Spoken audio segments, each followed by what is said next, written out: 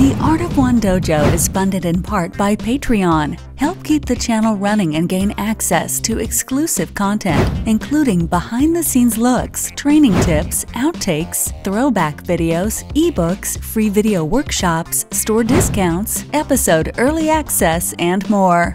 Join the dojo today!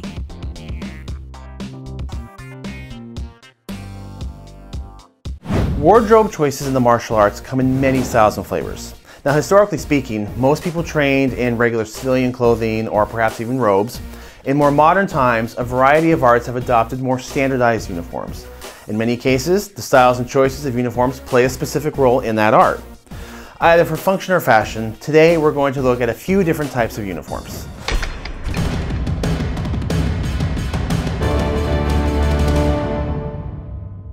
Now, I've loved martial arts ever since I was a wee little boy. But back then, I was part of the majority of the public who couldn't tell you the difference between karate, taekwondo, hapkido, jiu-jitsu, let alone the different styles within them. Now, back in the 80s, it was all just karate, and what I knew from TV. As a kid, I just assumed that all karate gis were standard across all martial arts and probably went back hundreds of years.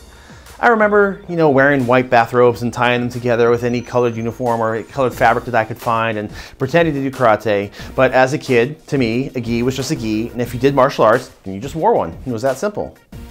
It wasn't until my early teens when I started to actually learn the arts when I realized how wrong I was. And as I got older and deeper into my training, I realized just how many varieties there were. So today I thought it would be fun to explore some of the different types of uniforms. Now, this is not a full comprehensive list of all arts, but rather just a starting point of discussion. If you have any suggestions, or if you can tell us about a uniform that I did not cover today, then please, by all means, add it in the comments below. So let's start with the gi. Not only was my childhood belief that all arts wore the same gi incorrect, but so was the assumption that it had been around since ancient times. Now, you can come across many different official names for this one of them being the keikogi, basically translating to practice dress or practice clothes. The keikogi was actually standardized by judo founder Jigoro Kano, and we talked about him briefly in a previous episode, How Many Belts Are in Karate, because Kano was also instrumental in establishing the belt ranking system seen in the Japanese arts today. Now, the keikogi, or dogi, is usually just shortened to just gi. Introduced at the beginning of the 20th century, Kano established the judogi to be used in judo, and that became the first of the modern martial arts training uniforms. The judogi was generally made from a heavy, unbleached cotton or cotton blend, with the pants a lighter canvas material. Now, the gi jacket overlaps and is held together by the obi, or belt. The judogi is also often made with tear-resistant stitching since it will endure a lot of grabbing, tugging, and throwing. The pants will often see some extra fabric layers in the knees to prevent holes from grappling the groundwork. Today, you can find all sorts of different varieties, weights, and colors of the judogi. The standard now is bleached white, which is traditional with most Japanese arts that use a gi. In competition, you'll often also find both blue and white uniforms, distinguished between the two contenders. Now, the popularity of the judogi spread, and it wasn't long until other arts began to adopt it as well. Gichin Funakoshi, the founder of Shotokan and the man who brought karate to Japan, liked the uniform, and he decided to standardize it to his teachings as well. Minor modifications were made to the gi over time for karate, such as a lighter canvas material and adding strings to the inside of the jacket to hold it closed and keeping it sharp and neat looking. Now, karate gis are often looser fitting to promote more speed and freedom of movement in striking and kicking. Now, one of my favorite things about the karate gi, is that crisp sound they make when performing a well-executed kick or strike. There is just something so satisfying about throwing a punch and hearing that snap. The judo gi typically doesn't make that sound, but then again, this goes to highlight the difference in applications and styles of uniform. One is meant for heavy grabbing and tugging, while the other is meant for striking and faster movements. Now, it's not uncommon to interchange between them, especially if you trained in one art and you want to try out another, but they will have their limitations. Like, for example, anyone who has worn a karate gi and grappled with it will know that the first thing to tear will be these little strings that hold the uniform closed. Now, karate gis also come in a myriad of colors and designs. Now, it's usually up to the school what colors they want to use. Sometimes uniform color can be used to distinguish teachers from students, or advanced ranks from beginners, or were specialized for demonstrations and exhibitions. Sometimes styles will adopt their own color trends. Like, for example, Tang Soo Do typically has a white style gi with a black trim. That's pretty, standard for them. It's kind of their trademark. Some arts require students to wear all white uniforms, but after reaching a certain rank, they're allowed to wear black pants. Now, Ed Parker's American Kempo Karate popularized the use of the black gi. Now, traditionally, students would usually wear white gi until reaching the rank of brown belt, when they would then wear the black gi. It is also not uncommon to see Kempo schools adopting all black uniforms as a standard for everyone. Again, it's up to each school. Now, when I was training with my first instructor, the colors got a little out of control, if I'm going to be honest with you guys. Our standard uniform was all black, and we could only wear the black uniform until we reached black belt, and then we were allowed to wear blue if we wanted to. We even got these nifty black and blue uniforms, which were typically Taekwondo pullover style, but I'm going to get back to that. But if we were part of the black belt club, we got to wear the red top with our black pants, black belt club, and we got a black stripe through our belt.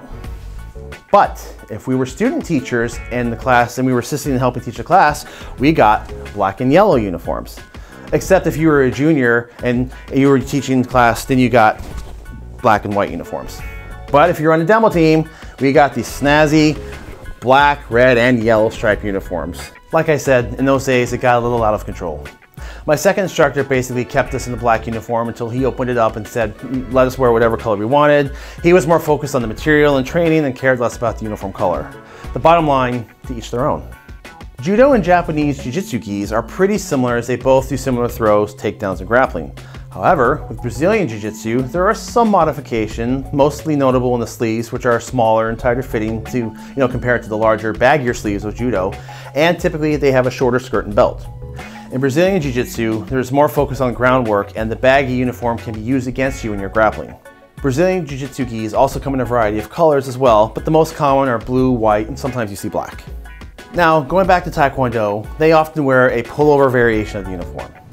Now, this style of uniform is called the Dobok, and much like how the karate gi was modeled after the formal Japanese dress of a kimono, the Dobok is modeled after the Korean formal dress of the Hanbok. Now, Doboks are characterized by the V-neck collar versus the open jacket, although sometimes you can find the jacket style gi used. Now, they are generally lighter weight, a thinner material, especially since Taekwondo places a lot of focus on speed, kicking, and aerial moves. They are also very comfortable and easy to work out in. However, I do not recommend them at all for any grappling, as they are not meant to endure tugging and pulling, and they will tear. Now, we used Dobok style uniforms for a while in my first dojo, and as you can see, they pretty much all tore at the collar, the V-neck, the junction, just from basic sparring.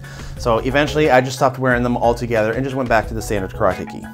There are even gis that stand in the middle ground, such as the uniform used in Hapkido. It is light enough weight to promote fluid motion and striking, yet it is also stitched to be resilient in some of the grappling work. Then we come to Aikido and the Aikido gi. The Aikido traditionally uses a gi modeled after the Judo gi in order to endure the pulling and throwing found in the art, yet some schools will use a variation of the karate gi to accommodate the strikes and counters. Aikido finds itself in somewhat of a middle ground between the disciplines because it has throws and grapples, but not as much as Judo or Brazilian Jiu-Jitsu, and it has strikes, but not to the extent of karate. And as a result, you will find a varying style of uniforms across different schools, but generally they need to allow for fluid and quick motion while also being able to be tear resistant. Many of them will also have reinforced stitching in the collars and thicker parts for the groundwork. Now, there doesn't seem to be a single particular standard for the gi, although some manufacturers are trying to establish a style that can become customized for Aikido, featuring shorter sleeves, tighter fitting jacket, a longer skirt so that it stays tucked into the Hakama.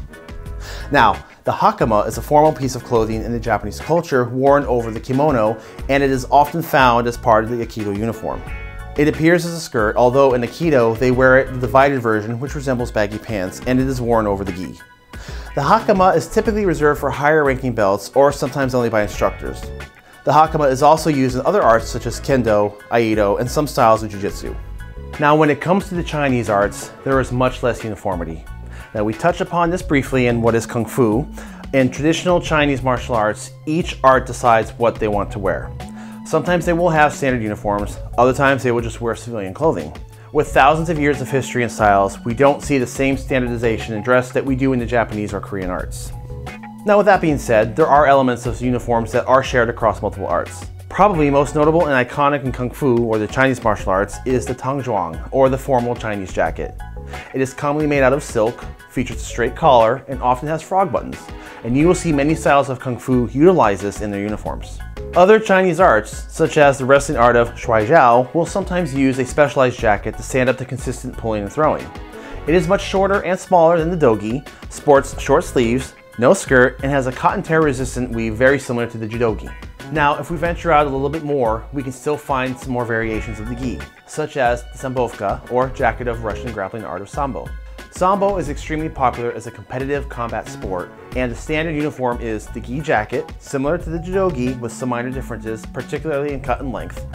The material is typically canvas or another heavy material, as it will be taking a lot of abuse. The jackets are either red or blue, and the competitor wears matching wrestling shorts and shoes. Now, in the Vietnamese martial arts, such as Vo Van Nam, you will often find a gi that is extremely similar to the karate gi. The standout feature is really the color. Now, while some Vietnamese arts will use, different colors of uniform, the most common one is indigo, which to this day has become the distinguishing feature in their uniforms. So these were some broad looks and examples of how a very similar concept can vary across different cultures. Now, what I personally found very interesting is that in many cases, the style of uniform used in the martial art often reflects stylistic attributes of that culture's formal wear. Taking inspiration from formal dress and adapting it to the nature and requirements of the arts, and you end up with a wide array of flavors based on the same basic design. In the description below, I have also listed some links to some uniform options. If you have any interest in purchasing a uniform, then that might be a good place to start looking. Now, when it comes to etiquette, when you join a school, you will likely need to adopt whatever uniform they use. Now, if you are like many of our viewers and you have mixed backgrounds or experience in multiple arts, then you will likely have different uniforms. But when you're trying a new art or you're training as a guest in another school, it is best to consult with the instructor and that school owner on how they want you to dress. Sometimes they don't mind that you wear your old uniform to class, especially if it's a trial. But just keep in mind the certain limitations. Like we mentioned before, you may or may not want to wear a lightweight Dobok if you're going to do grappling. Most of the time, if you try it out of school to see if you like it, you'll often be able to wear your old uniform. But if you do decide to stick with it, then good etiquette says go ahead and get the appropriate uniform of that style and that school. So that was just a look at a few different types of uniforms. Now, I'm really curious to hear from any of our viewers who might wear something different, or if you want to contribute information about some other uniforms that arts might wear. Thank you so much for watching. Please like, subscribe, comment, and we'll see you on the mat.